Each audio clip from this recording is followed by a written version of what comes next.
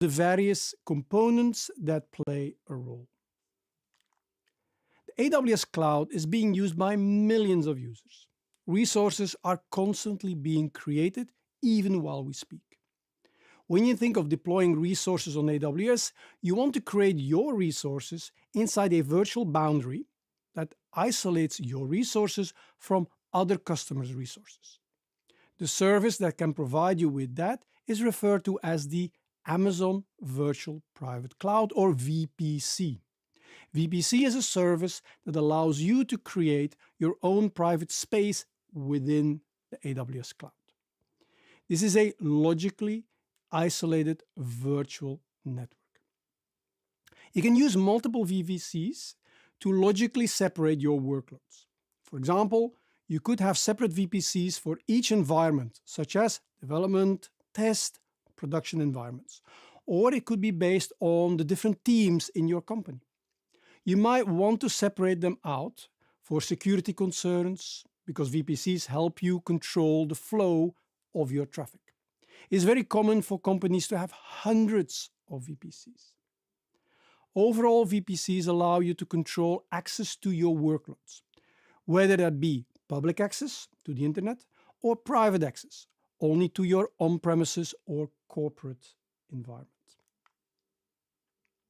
When deploying a VPC, we must allocate a range of IP addresses. VPC is a regional level service, hence it sits across multiple availability zones. We can then further partition the VPC into smaller networks called subnets. Subnets live in a particular availability zone. You can have multiple subnets in each AZ. These constructs allow us to create our resources inside these subnets across multiple AZs to ensure high availability. As you can see on this slide, we have two types of subnets, public and private. The public subnets can be accessed via the public internet. You might want to have a public-facing web application here, or maybe a Bastion or Jump host. We also have private subnets, which do not have direct public internet access. This means they are protected from bad actors on the internet trying to compromise your application. This lets you place your backend systems, such as databases or application servers, in the private subnet with no internet access. You can have multiple VPCs in the same region, or different regions for that matter.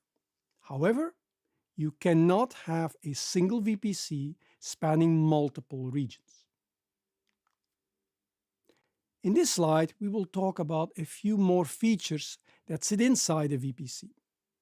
With the help of these features, we can achieve defense in depth. What this means is we have multiple layers of protection inside your VPC. With VPC, you can use multiple layers of security, including security groups, network access control lists, route tables, and the Internet Gateway to help control access to Amazon EC2 instances in each subnet.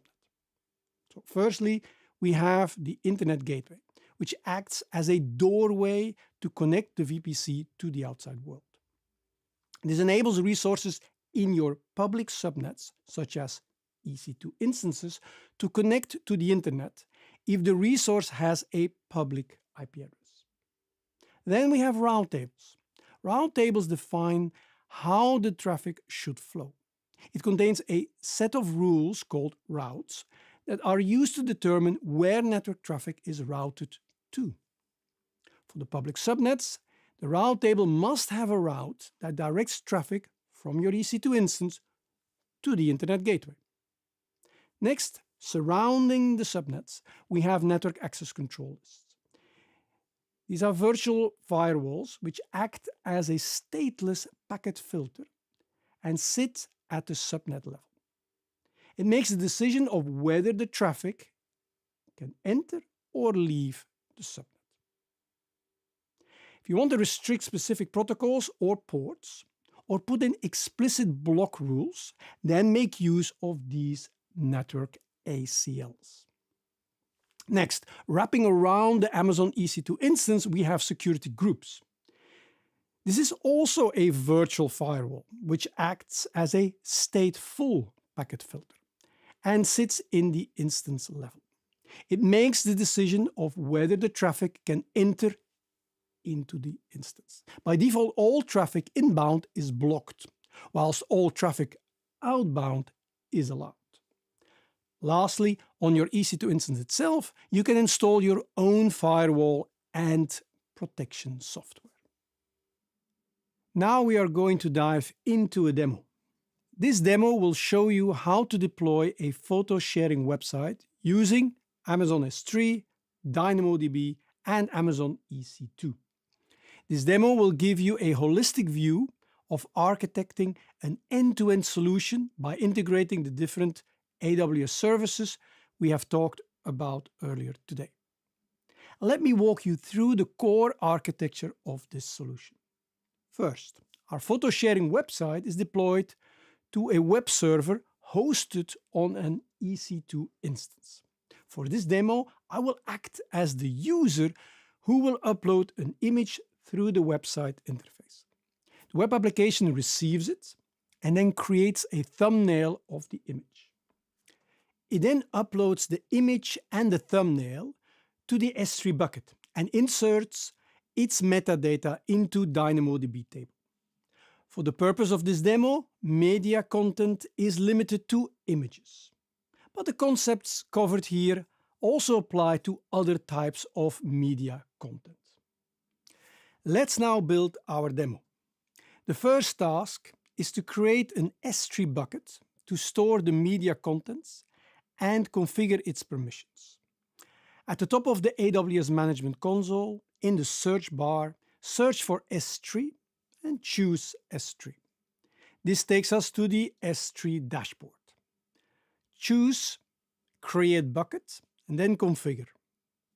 The bucket name, for example, an-my-bucket-2023.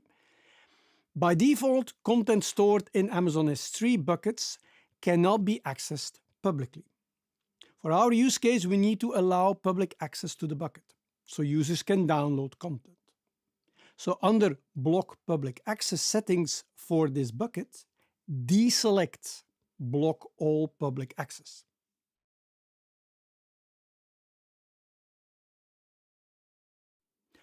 Acknowledge the security warning by selecting I acknowledge that the current settings might result in this bucket and the objects within becoming public.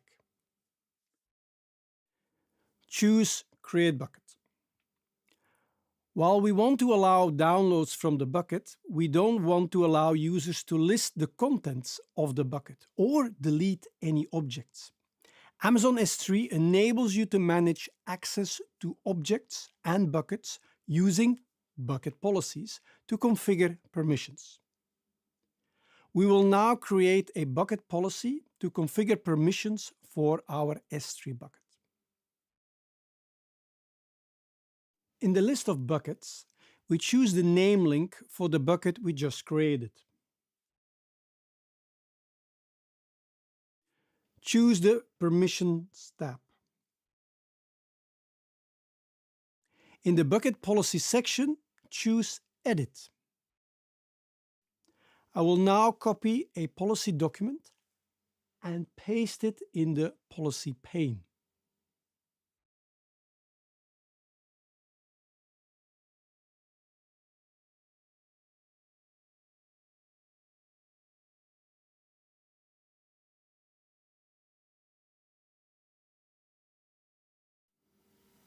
And we click on Save Changes.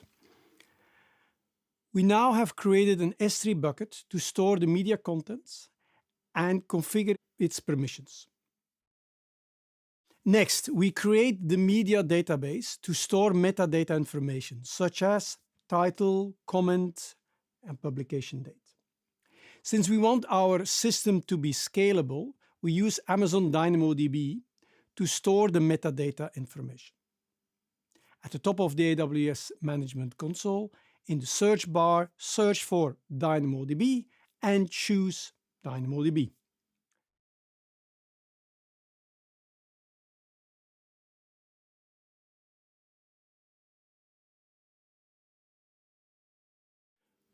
choose Create Table. Then configure table name, for example, My Table. Partition key, EIB in lowercase. Choose Create Table. The table we created is listed under Tables and its status displays as Creating. Next task is to create our web server and deploy our photo sharing website to the web server. But before we launch our EC2 instance, we need to create a basic Amazon Virtual Private Cloud or VPC network. This VPC will be used to launch our EC2 instance.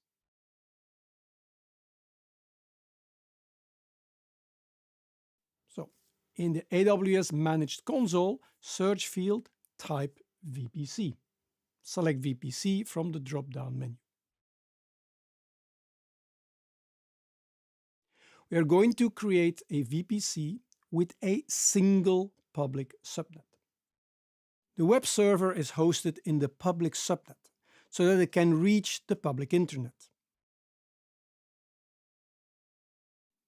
In the left navigation pane, choose your VPCs.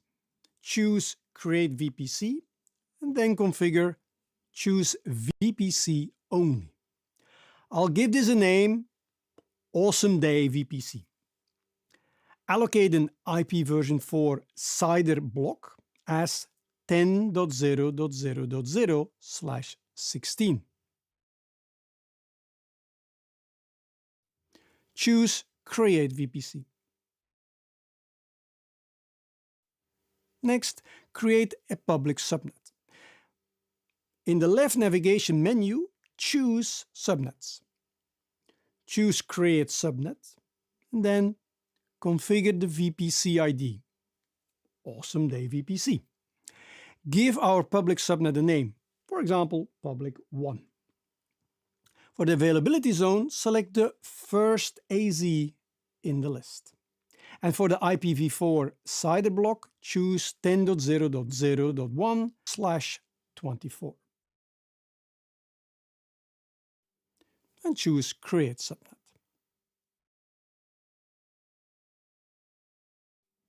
Next, select the subnet we just created, namely public 1, and in the Actions menu, select Edit Subnet Settings. Select Enable Auto-Assign Public IPv4 Address.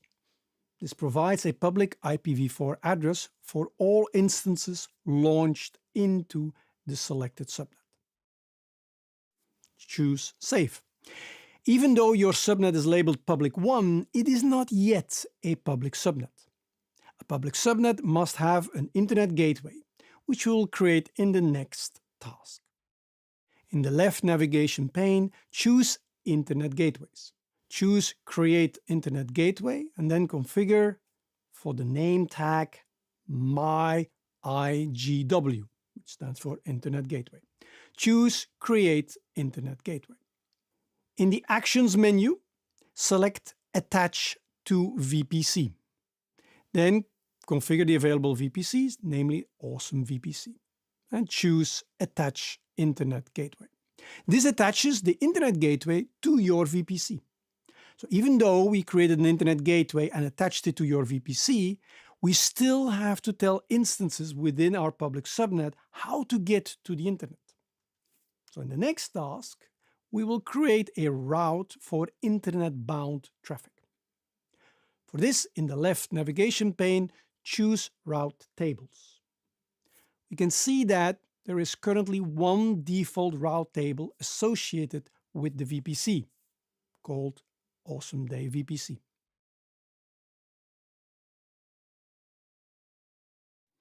Within the Routes tab in the lower half of the page,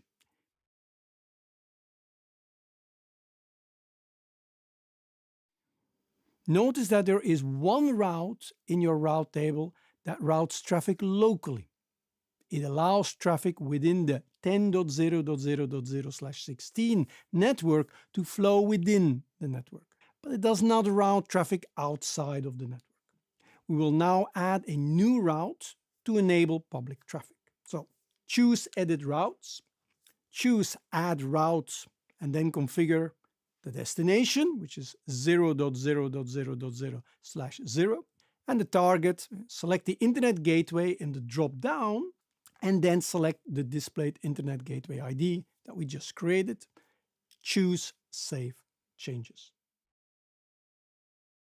Next, choose the Subnet Associations tab. Under the section Edit Subnet Associations, choose Edit Subnet Associations. Select Public 1 and choose Save Associations. The subnet is now public because it is connected to the internet via the Internet Gateway. In the next task, we will add a security group so that users can access your web server via HTTP. We discussed earlier that a security group acts as a firewall for your instance to control inbound and outbound traffic. In the left navigation pane, choose Security Groups. Choose Create Security Group and then give the security group name, for example, Web Server SG.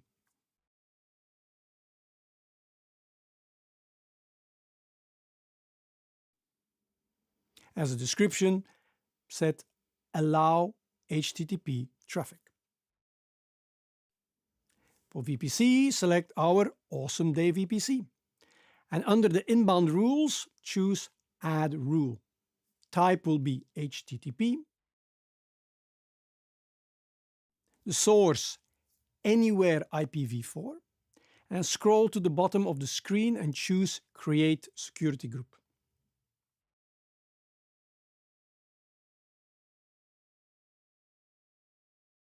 Security Group is now successfully created.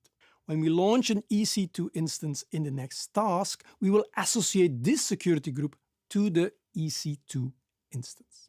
Now, from the AWS Management Console, use the AWS search bar to search for EC2. Select EC2 from the drop-down menu.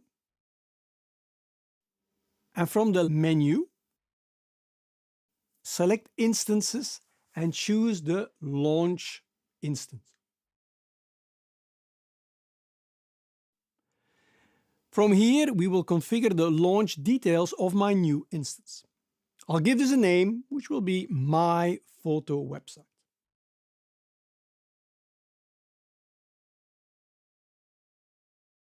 Next, select the Amazon Machine Image, or AMI, which provides the information required to launch an EC2 instance, such as the operating system. The Quick Start list contains the most commonly used AMIs.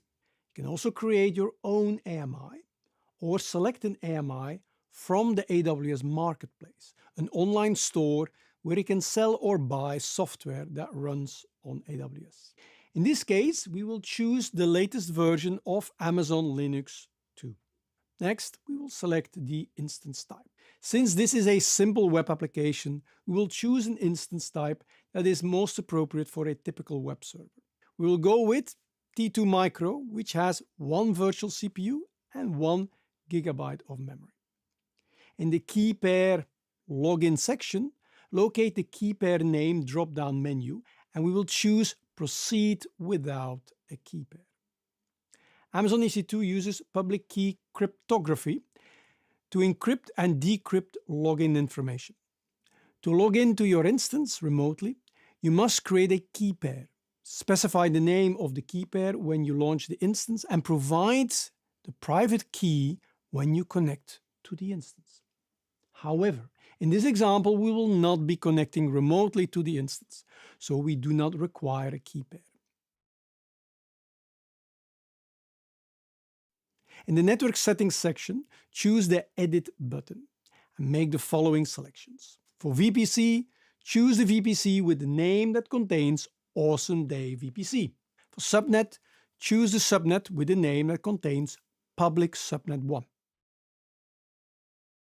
In the Firewall Security Group section, choose Security Group Web Server Security Group, which we created earlier. Next, the Configure Storage section, we can leave the default choices alone. Amazon EC2 stores data on a network-attached virtual disk called Elastic Block Store. You will launch the Amazon EC2 instance using a default 8 gig disk volume. This will be your root volume, also known as the boot volume. Next, expand the Advanced Details section. Scroll down to the IAM instance profile, and in the drop-down menu, choose the Amazon SSM Managed Core role. This role is associated with IAM policies that grants any application running on the EC2 instance access to both S3 and DynamoDB. Scroll down to the Termination Protection drop-down menu and set it to Enable. This will prevent the instance from being accidentally terminated. Scroll all the way to the bottom until you see a field for user data. When you launch an instance, you can pass user data to the instance that can be used to perform common automated configuration tasks and even run scripts after the instance starts. Your instance is running Amazon Linux, so you will provide a shell script that will run when the instance starts. We will copy a pre-written script and paste it into the user data field.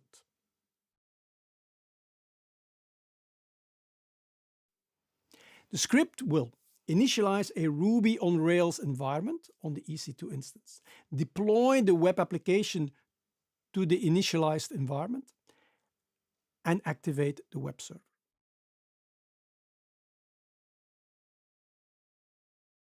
Now choose Launch Instance.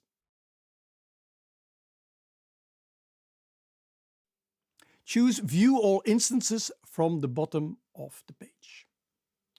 The instance might appear in a pending state, which means it is being launched. It will then change to running, which indicates that the instance has started booting. When creating a new instance, there will usually be a short time before you can access the instance. Wait for your instance to display the instance state as running and the status check as 2 out of 2 checks passed. Now our EC2 instance has been successfully launched. Now we will test our deployment. We select a newly created instance, and the Details tab displays detailed information about that instance. In the bottom pane of the console, under the Details tab, we can see information about the instance type, security settings, network settings, and more. We will now locate the public IPv4 IP address value and copy it to the clipboard. Let's open a new browser tab and then paste the public IPv4 address into the address bar and press Enter.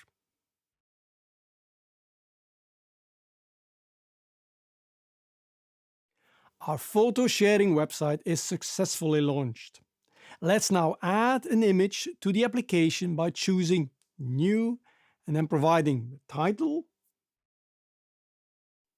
a description, some tags, and then add an image file.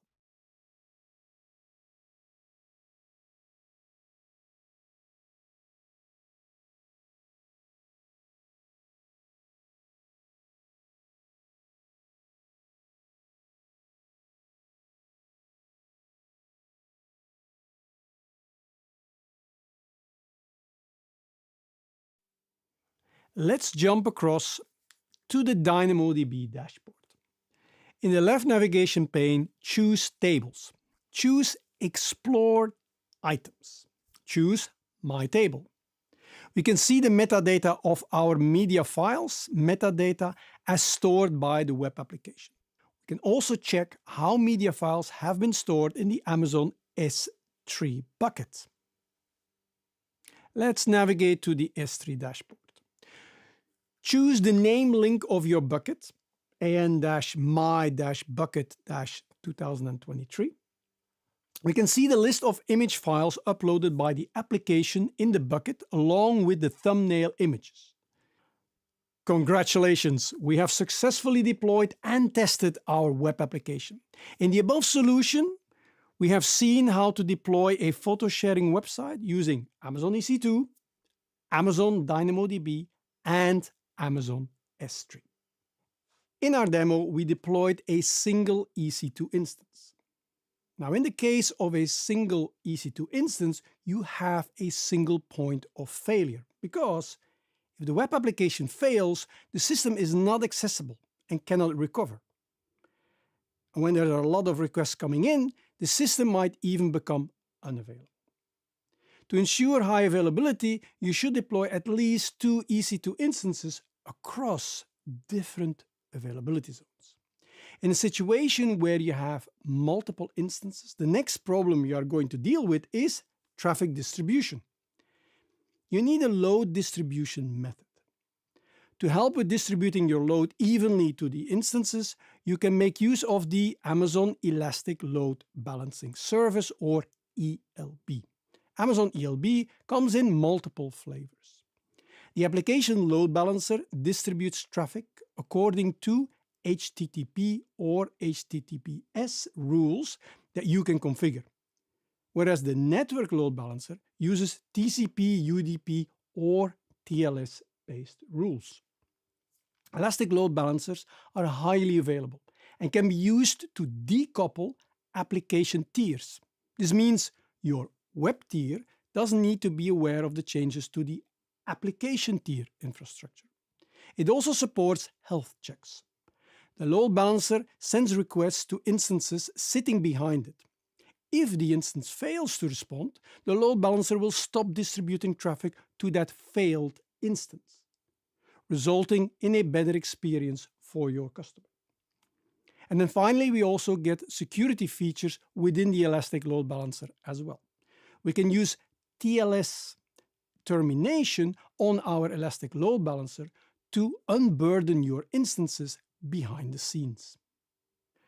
For this demo, we will create a load balancer to see it in action. I have 2 EC2 instances here sitting in different AZs to ensure high availability.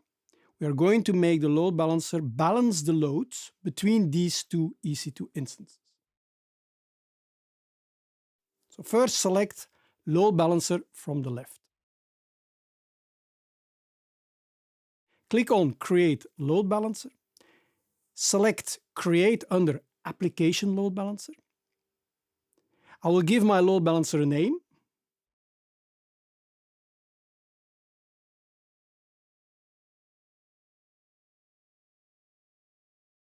And next, I will need to select the VPC in which my EC2 instances are available.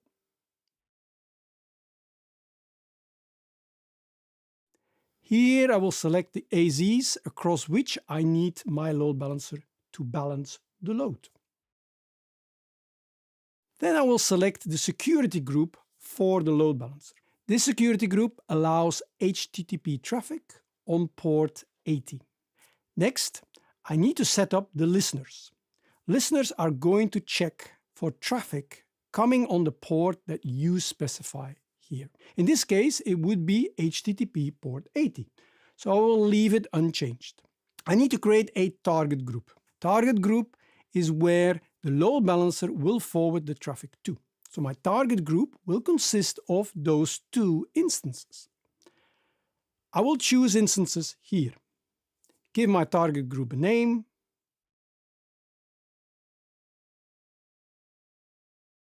Scroll all the way down and click Next. Here I will select both the instances that I want my load balancer to forward the traffic to.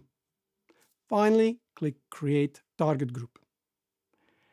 Let's go back to my page where I was creating my load balancer. Hit refresh here and I will select the target group I just created. Scroll down and click Create Load Balancer. It will take some time for the load balancer to be created.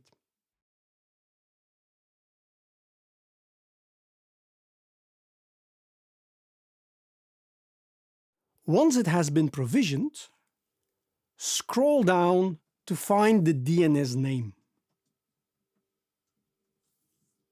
Select the Copy button. And now let's open a new tab and paste the DNS name here.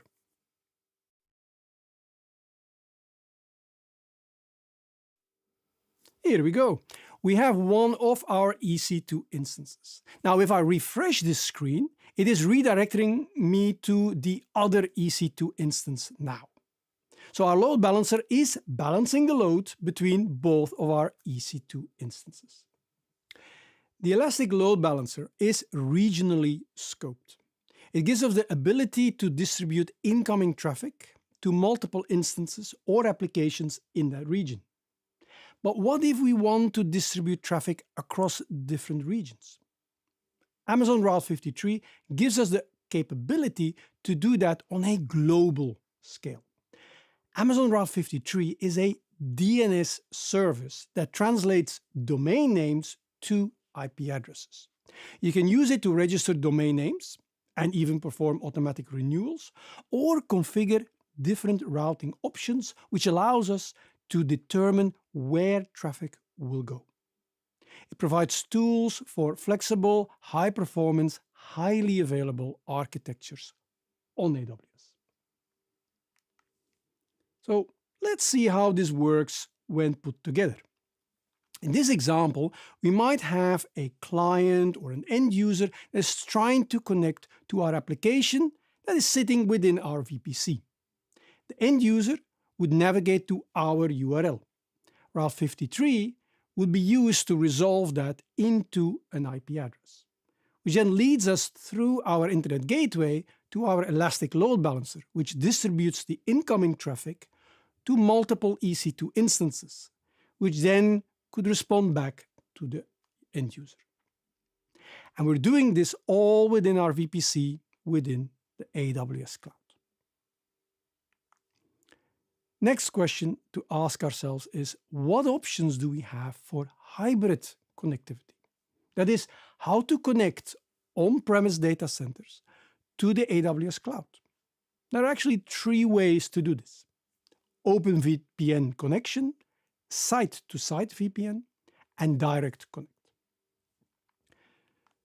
To use OpenVPN Connect, our OpenVPN client will connect to an AWS client VPN endpoint. We also have our site-to-site VPN, which would require a customer gateway setup in the on-premise data center. And then on the VPC side, we need a virtual private gateway. This allows interactions between our on-prem data center and the cloud. We have one last option here. This is called Direct Connect. Direct Connect is a physical optical fiber cable that runs from your on-premises environment all the way to the AWS cloud. Advantage of using Direct Connect is traffic goes over a dedicated network link, which means no bandwidth constraints. You can choose the bandwidth yourself. With OpenVPN clients and our site-to-site VPN, traffic goes over the public internet, and you will be at the mercy of the speed of the general internet. In summary, Amazon VPC allows for the creation of logically isolated networks to launch applications. With VPC, you can use multiple layers of security, including security groups, network access control lists, and route tables to help control access to Amazon EC2 instances in each subnet.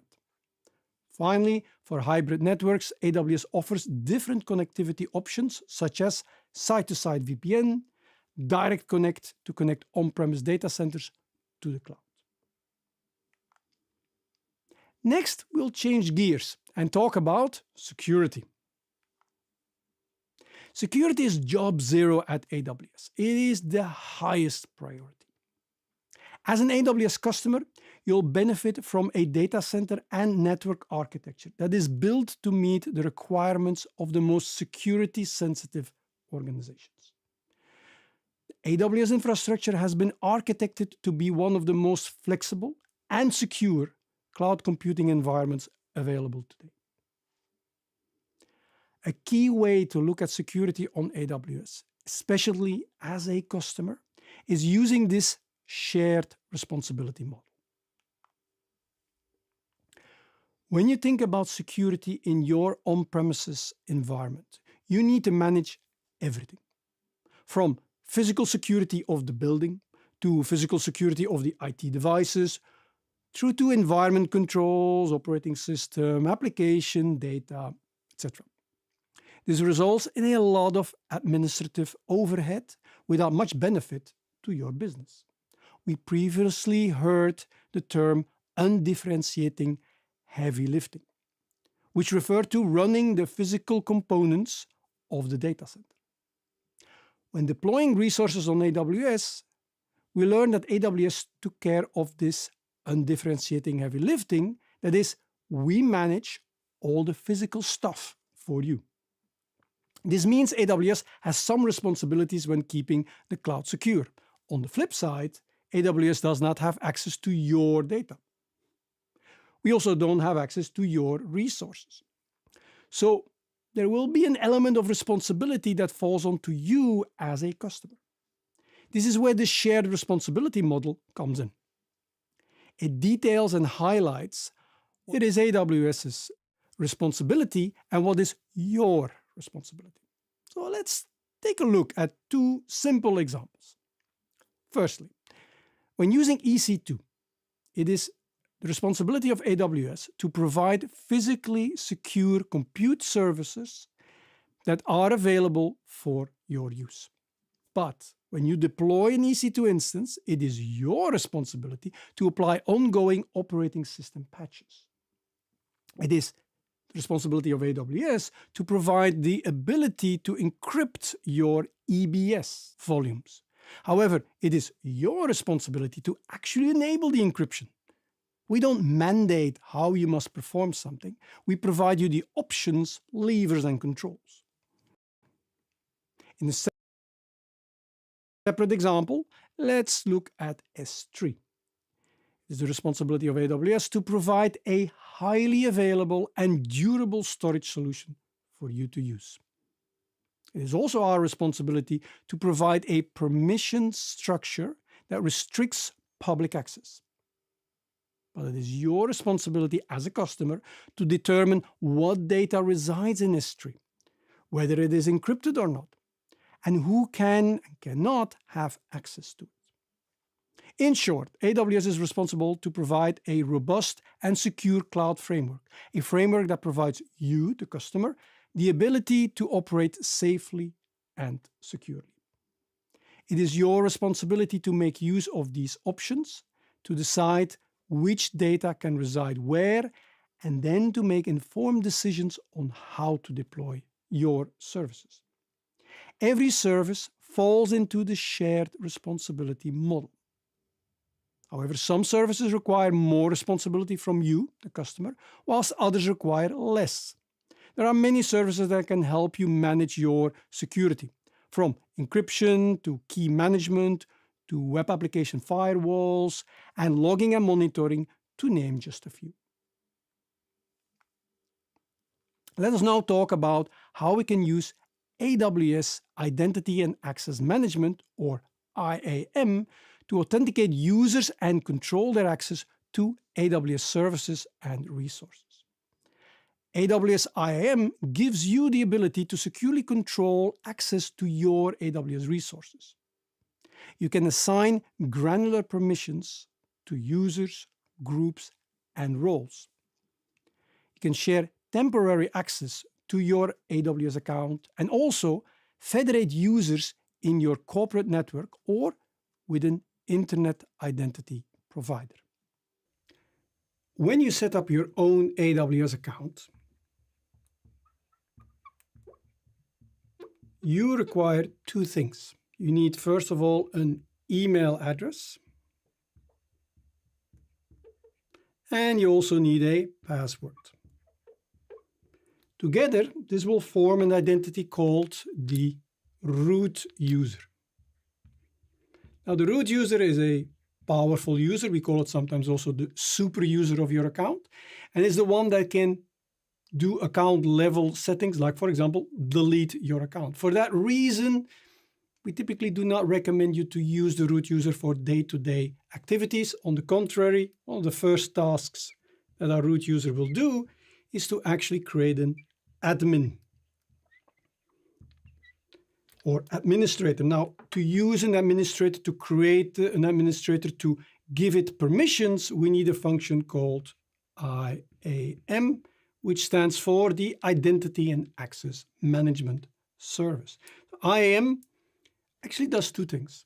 First of all, it is used for the authentication. And second of all, it is used for the authorization.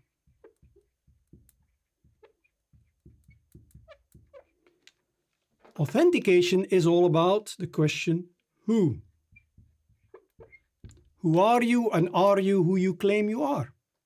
So username, password is typically what we think about. The authorization is more about the what. What are you allowed to do? These are your permissions. So how do we define those permissions? Well, we'll do that through the use of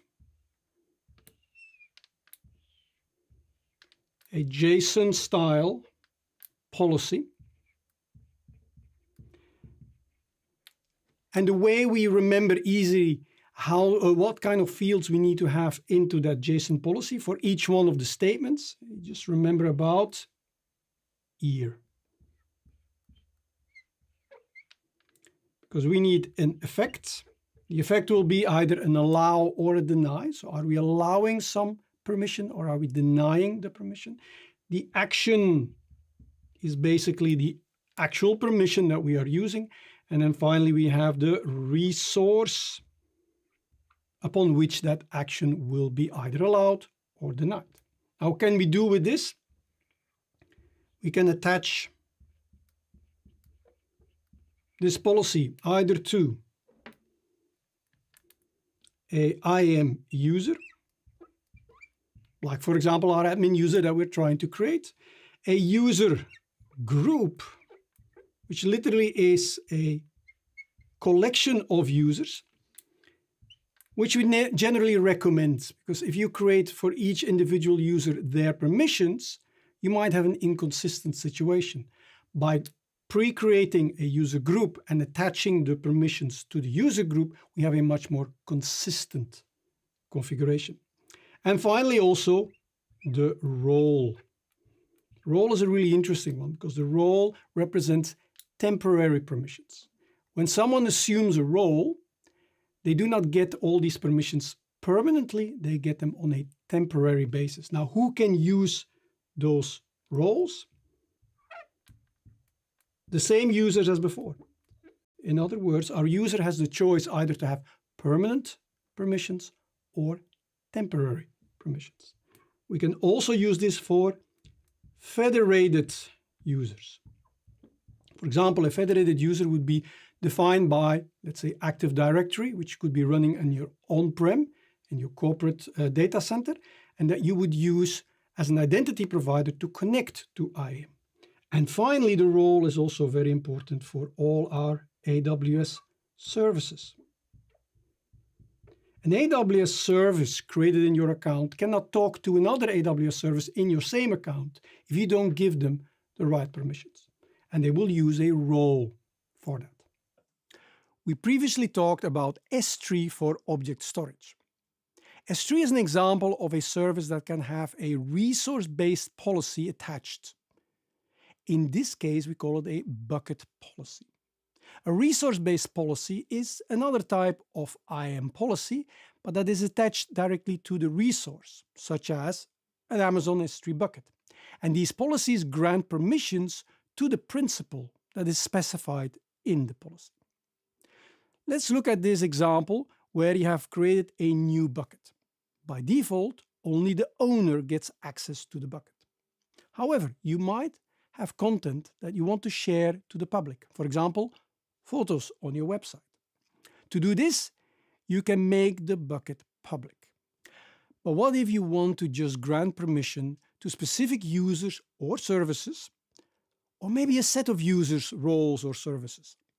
Controlled access can be granted with the help of those bucket policies, which can define who or what can access your bucket, from where and when.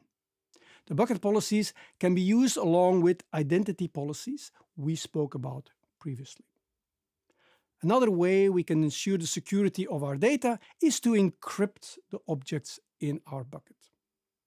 There are various forms of encryption. S3 offers server-side encryption, so known as SSE, on objects by either using a customer-provided encryption key, a key managed through the Key Management Service, or KMS, or have S3 itself manage the encryption key. Using these forms of encryption enables S3 to encrypt your object when the data is at rest. S3 also supports the HTTPS protocol, which enables encryption in transit. AWS CloudTrail is used to track all the user activity that happens inside of your AWS account. Any API call made to your account, no matter whether it is through the console, CLI, or the SDK, Software Development Kit, all of these activities get recorded by CloudTrail. This can be very useful if you find something suspicious happening in your account. For example, who terminated my EC2 instance? Or who changed the security group settings, etc. We can also use this record in case we need to backtrack and understand how access was granted in the first place. The API calls are stored in a trail, essentially a log file. These trails can be exported to our S3 buckets, which we talked about earlier. By keeping all that information, we have the ability to answer common questions from a security standpoint about who made a request, what did they request, when did they make that request, and from where were they requesting. CloudTrail gives us the transparency in our account. Additionally, storing the CloudTrail logs into S3 allows us to reduce the cost of storing that important log data, and also grants us the ability to use various querying tools such as Amazon Athena, a serverless SQL querying tool. The last service I want to talk about in this session is the AWS Trusted Advisor. Trusted Advisor is a tool that sits in the background of your account and provides guidance on how to improve your account across various pillars: security, performance, fault tolerance, and cost optimization, along with identifying any service limits you're approaching or have hit. Trusted Advisor bases its guidance on the Well-Architected Framework, which is a series of best practices compiled by AWS to help build effective architectures. So how does Trusted Advisor work? Well, let's look at a cost optimization. Maybe you have a large EC2 instance, let's say an M5 4X large, for example, that has been operating at 10% utilization over the last month. Trusted Advisor may look at this and say, well, you can reduce the size of this instance and still meet performance objectives, and it will cost you less, so you can achieve some savings. On a separate note, maybe you have all of your EC2 instances in a single availability zone. If that availability zone were to have an issue, you could potentially lose your entire environment. So Trusted Advisor will give you a warning under the fault tolerance category, suggesting you deploy your resources across multiple availability zones. There are many checks that Trusted Advisor performs, which are regularly refreshed to give you updates as changes to your account and environment are made. Summarizing what we have learned in the security module. Security is a shared responsibility between AWS and the customer. Customers should carefully consider the services they choose because their responsibilities vary depending on the services used. AWS IAM enables us to implement a fine-grained access control to AWS services and resources. AWS CloudTrail is an AWS service that records API calls made by a user, role, or an AWS service. Finally, we learned that the AWS Trusted Advisor evaluates your account and provides recommendations that help you to optimize your AWS infrastructure, improve security and performance, and reduces costs. I hope you enjoyed this session and found it interesting. We would love to hear what you thought about this session. So please take a minute